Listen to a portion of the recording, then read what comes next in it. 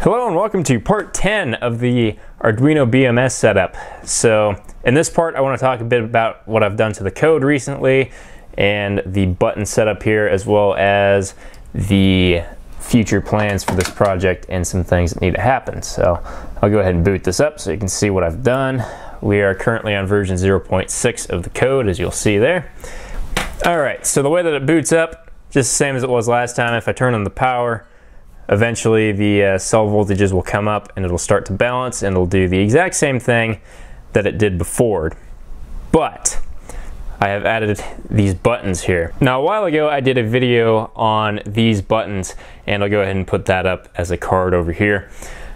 But what I've done with these buttons is I have 3 wires coming out, as you can see. All it is power, ground, and 1 signal wire. So I'm using an analog pin, 1 single analog pin, to read 4 buttons. And like I said, you can go ahead and watch the other video if you want to see how that works.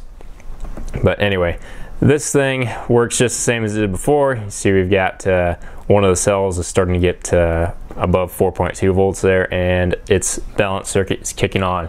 But if I click this far right button, it will switch into a different screen. So we've got pack voltage and pack current. So currently our entire pack voltage is 12.51 and we have 2.5 amps going into the pack. And if I hit this button again, it'll switch back. Now obviously that's not too interesting and these other buttons aren't being utilized whatsoever. But this has essentially laid the groundwork for being able to use these buttons and have some kind of user interface for this thing, besides just looking at what the cell voltages are and what the current is, because that's not the most useful thing. If we want to have a programmable BMS, we're going to have some kind of user interface, and we have to have some kind of way to interface with the system here, and that's going to be these 4 buttons. Alright, so another thing that I want to announce with this is I have proven that 0.5 is at least a somewhat working firmware, and version 0.5 of the firmware is now available on GitHub, and when this video gets released, or by the time this video gets released, version 0.6, which is what's on it now, is going to be available on GitHub as well. So I'm going to start putting that GitHub link in the description to these lithium battery pack videos. And if you want to mess with the code, you want to see how it works, you want to maybe try to make improvements to it, because I'm not the best programmer by any stretch of the imagination, you are welcome to go look at that code on GitHub and modify it, do whatever you want with it. Let me know if you think there's problems with it, or anything like that. So anyway, I figured I'd just go ahead and announce that and let you know that the code is now available on GitHub. Alright, so I figured I'd go ahead and show the modifications that it took in order to make those buttons do something and to add multiple display modes to this thing. So first off, down here I had to add an integer for LCD state and an integer for the button state. You'll kind of see how those are used in a minute. Alright, so this is part of the code here. So if button state equals 1, that is the rightmost button. If that gets pressed, we set the button state back to 0, which means nothing has been pressed. And then we increment the LCD state up by 1. And we check to see if the LCD state is greater than 2. And if it is greater than 2, we set it back to 1. So that pretty much just limits the value that LCD state can be to either 1 or 2. Then we have if LCD state is equal to 1, we clear off the LCD and we do the normal writing procedure that I've done before in the past. But if the LCD state is equal to 2, we do a different writing procedure to it, which shows the pack voltage, which is just cell 1 average voltage plus cell 2 average voltage plus cell 3 average voltage. All those added together, of course, equals the pack voltage, and then we print average amps just like we were doing before.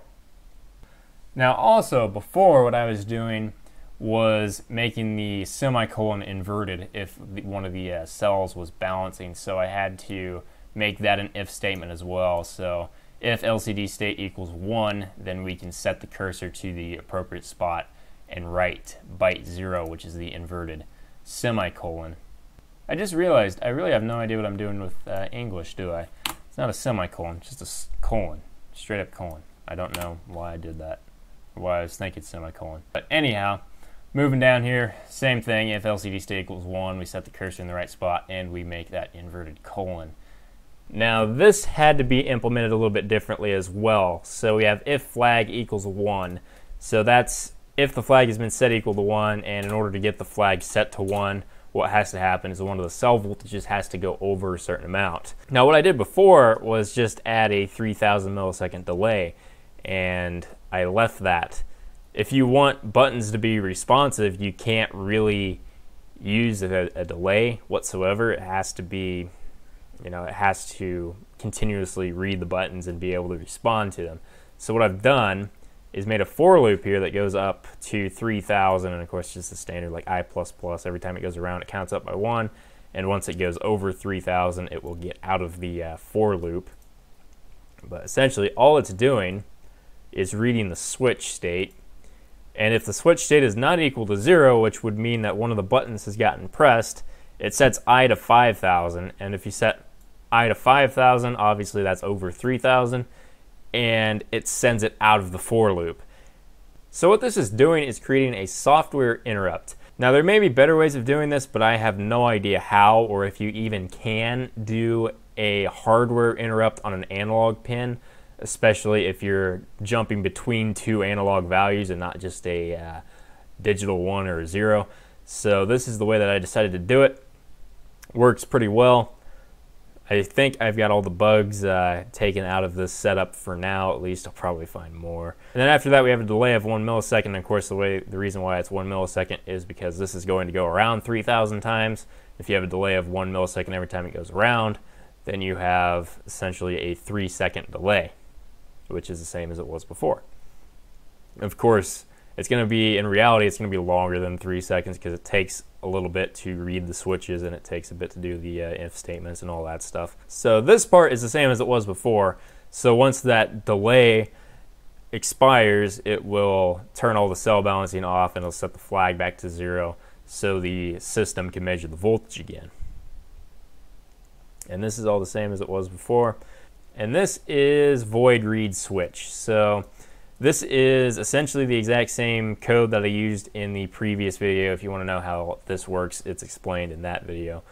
So that gives you an idea as to how the switches get read while it's in that delayed state. The switches are also being read while it's measuring the voltage. So the switches are also getting read as it's measuring voltages. So you see you've got read switch right there. Now, I don't really care about interrupting this for loop. I don't want to do that, especially because it only takes about 250 milliseconds to execute or something along those lines. Maybe it's only 100 milliseconds. It updates quite a bit, so I wasn't concerned about interrupting this part of the loop for any particular reason because it's fast enough. All right, so I believe that is all of the changes that I had to make to the code. As I said, it is available on GitHub now. The link will be in the description. And I hope you enjoyed that little update on the lithium-ion BMS project, and I will see you in the next video, guys. Bye.